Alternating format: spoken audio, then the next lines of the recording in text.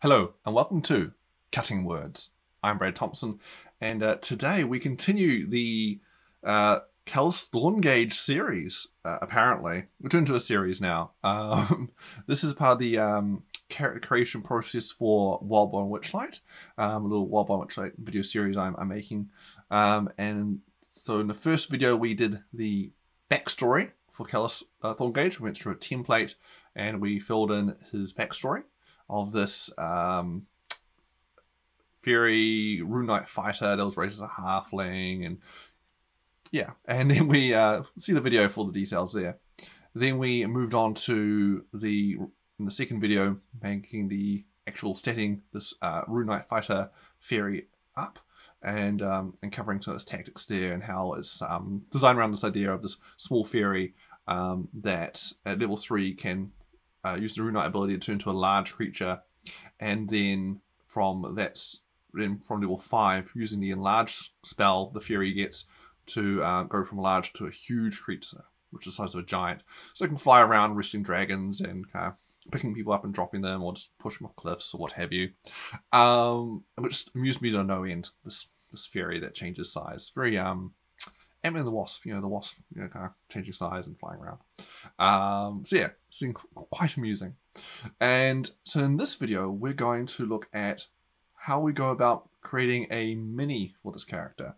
So, and this could be useful for those who are playing Rune Knights and other builds like that change size.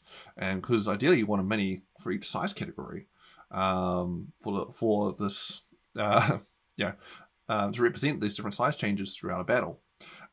Just to get a sense of scale here. So you start off with, here's a little gnome, which is the same size category as a fairy I happen to have here.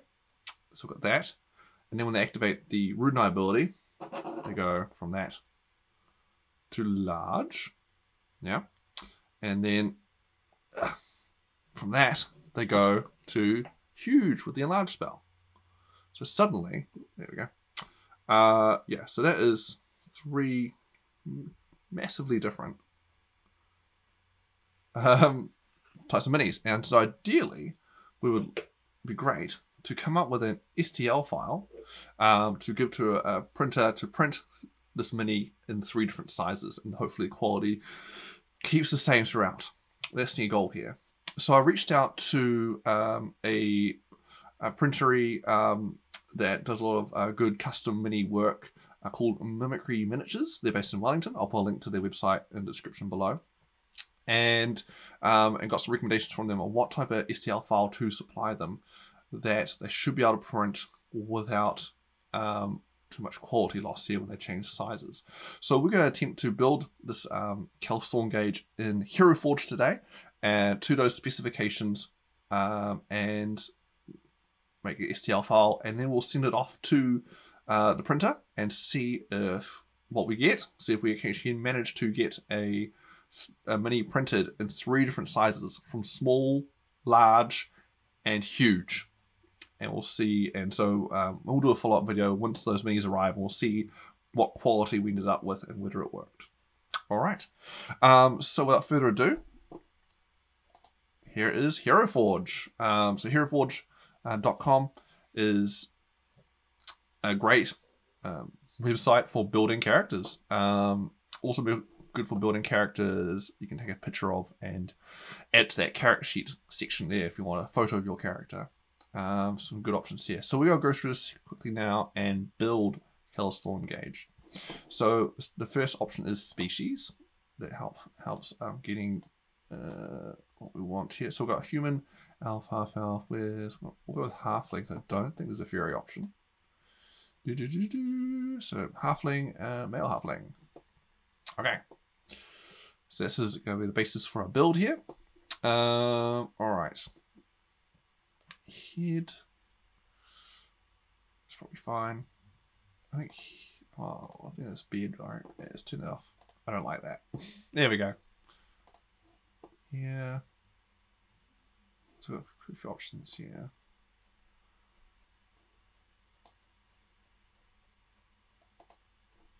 Very Super Saiyan. It's also very kind of fairy here. Nice. Let's go with that. Quick build, quick build. Alright, so we've got the beard options. I don't see him having a beard. As great as beards are. Alright. Eyebrows, that seems fine. Eyes. I guess some of these eye options are a bit weird. I don't understand why. So we'll leave that. Teeth, he'd have normal teeth. Horns. Fairies don't traditionally have horns, so we'll leave that. Alright, body. Yeah, it's normal body stuff. Yeah. Alright, so I'll come back to measurements once we get, but because this changes his in the body measurements, changes his muscular build, or add more muscles and things. But we'll see what once we get his outfit on. We'll see how that looks with the outfit, because it could be misleading otherwise. So wings, we need some fairy wings. So we got wings. We'll go with more traditional fairy, I think. Oh. Some cool wing options here. I'm going to make more wing characters at some point. There's some cool wings. Moth, maybe. Dragonfly. Ooh, very pretty. Ooh, okay. Long fairy wings. Oh yeah, there we go. That's probably more traditional, I think. Very cool.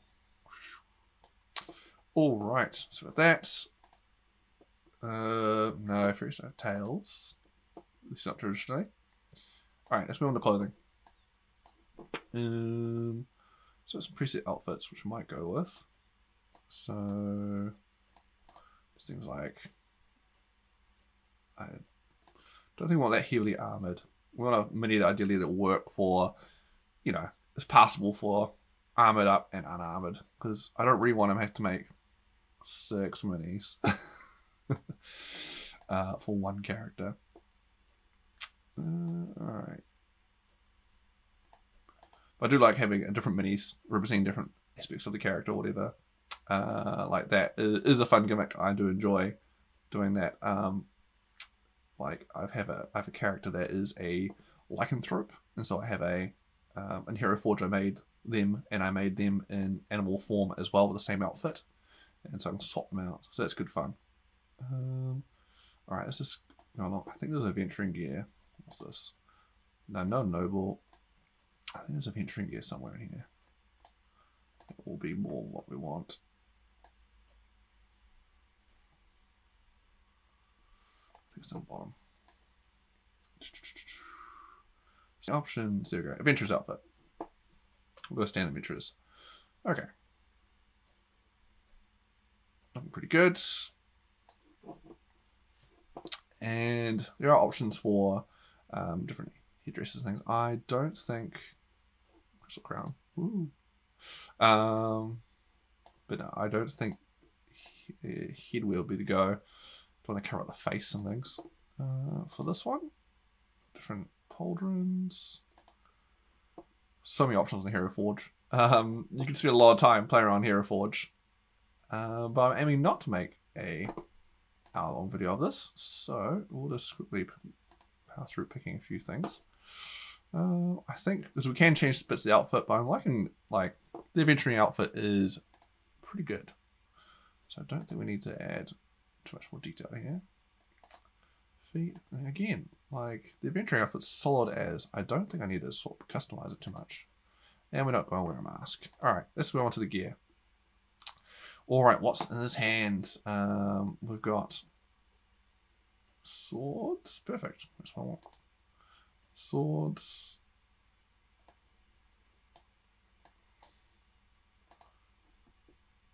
Long sword. Great sword. So I'm not sure yet with in his adventuring career where he'll stick with. I know he's going to start with sword and board because he definitely needs sword and board, but whether to, you know, go two-hander straight away now or leave it sword and board. I think I'll leave it sword and board with a more generic sword That will suffice. As far as it is to a fancy sword, we'll go with something more traditional. What are we got here? What comes pretty cool. Falchion. Scimitar. Salted scimitar. Let's see. It's pretty cool. Plain longsword. A bit too plain. Go get the right kind of sword. Scabbards and things.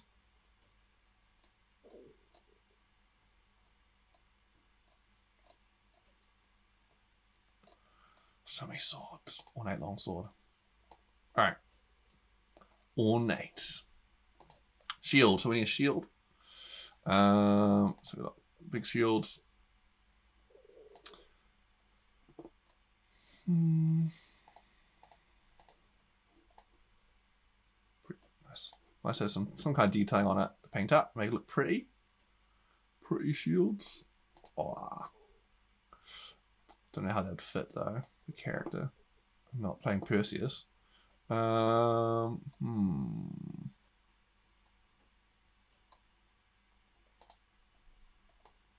detailing there, very knightly. Maybe some more rough. A board of wood, too rough. Ooh, I love the extra details. I definitely prefer a detailed shield over a bland one. Like that. What am I doing?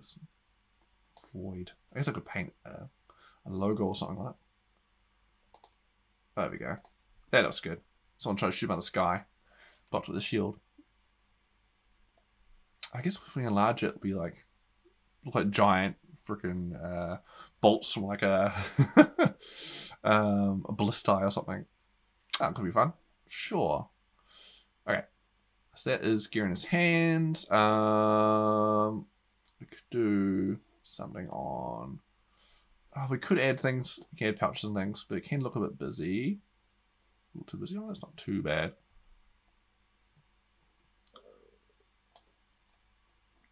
And in theory, you would have a scabbard, but again, I don't want to look like it's too busy. Okay, it's not too bad. Because in theory, that's where you draw a sword from.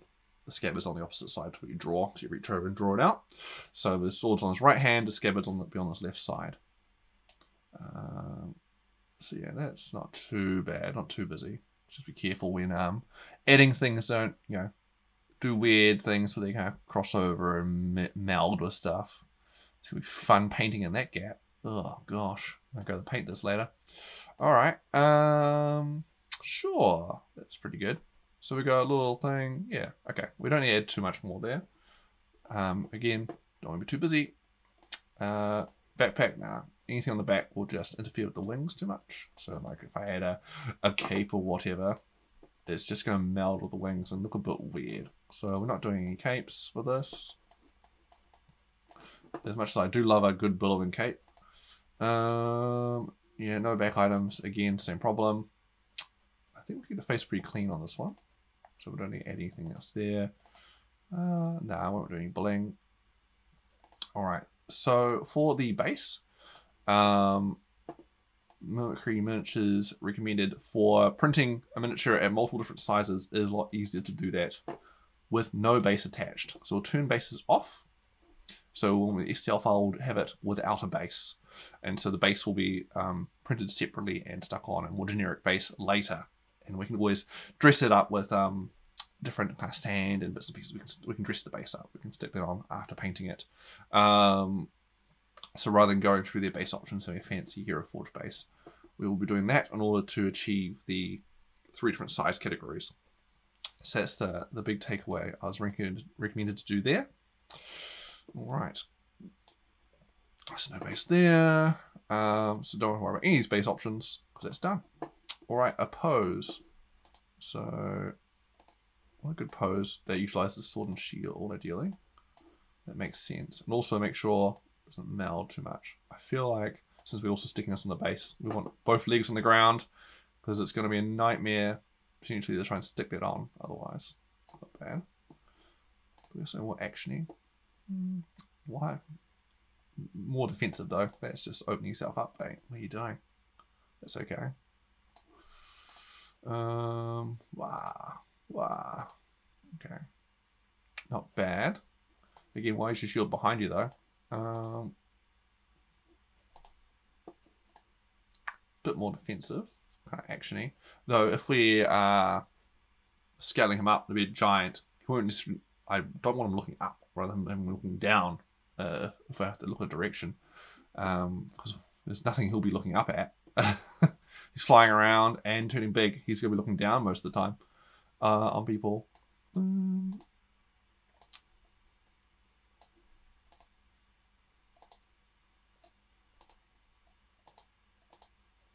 Okay. Ta-da. Alright, now we're getting some...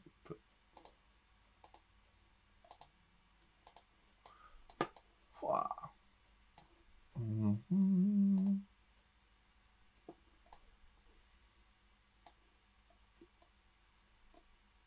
Okay. Well, sure. It's not terrible.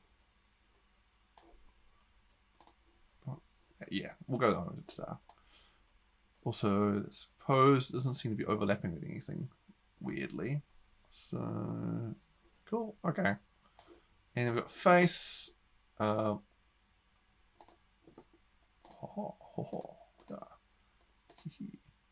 I think a more generic one, but I think let's go with a snarl. Especially if you turn to a giant. Rawr, look at me, I'm a scary giant fairy. All right. Eyes. I think this will fine. Don't need to change that. Advanced settings. You can play around with it, try and twist things. I find to be very careful of that. Things can go a bit weird sometimes, but you can play around with that. I'm not going to do that today. Pretty good. Ready to whack that giant sword down. All right. So for funsies, we can color this just to get an idea, and use it for the picture for the character portrait and the character sheet backstory. So this is a useful thing to do here. So let's go. Yeah. Boom. There we go. And theme. Choose a good outfit.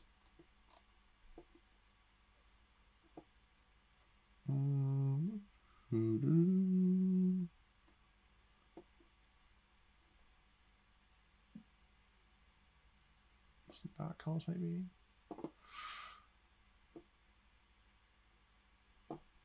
Right. What else we got?